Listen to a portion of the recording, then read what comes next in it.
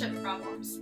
A lot of the friendship problems I help with come from the fact that we think friendship should be a certain way. We have certain ideas about what friendship should look like and what is okay in our friendships.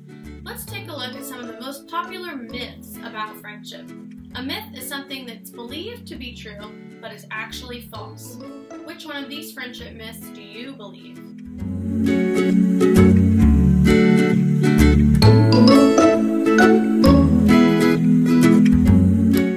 It's good for us to be nice to as many people as possible, but having one or two or even three reliable friends that you can count on is going to be much better than having a lot of friends. Even as an adult, I only have 3 or 4 really good friends that I keep in contact with all the time. So in this instance, quality is much better than quantity.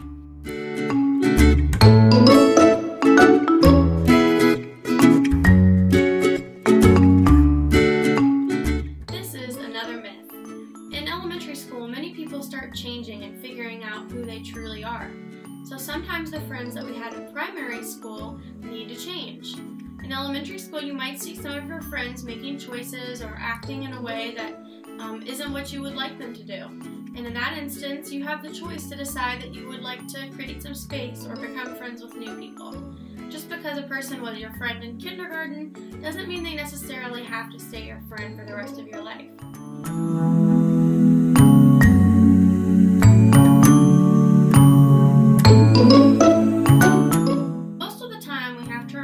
We can never control what another person does, and we need to worry about ourselves and accept the fact that that friend may make the choices that they want to make, regardless of what we want them to do. Sometimes this means that we have to let that friend go and choose to be around someone else. Other times we just have to love them for who they are and hope that someday they'll see the right way.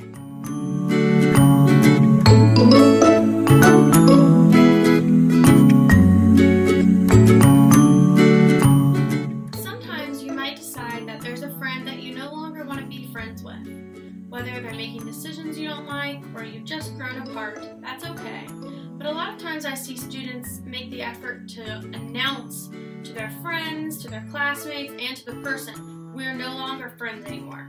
We're breaking up as friends.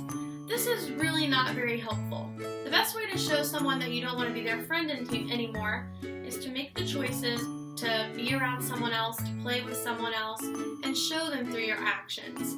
You really don't need to tell the person that you don't want to be friends anymore. Makes it a lot more dramatic.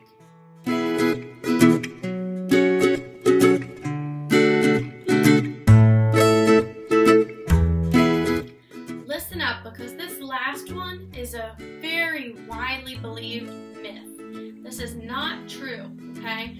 Our friends should not tell us who to be friends with. A true friend trusts you to make good decisions and never tries to control you.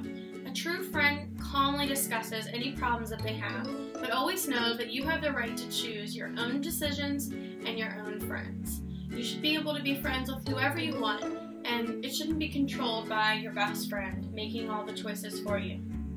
Remember, a good friend is worth a ton. A good friend talks it out when they have a problem, lets you make your own decisions, and treats you with nice words and nice actions. A good friend is worth a ton.